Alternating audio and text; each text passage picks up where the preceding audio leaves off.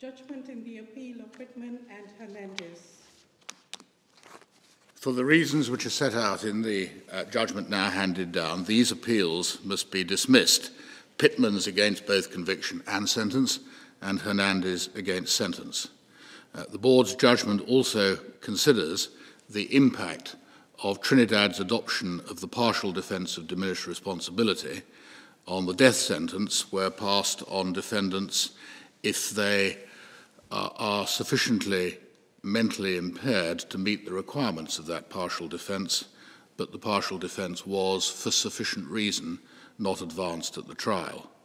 However, neither of these appellants is subject to a death sentence, nor has he been for some years.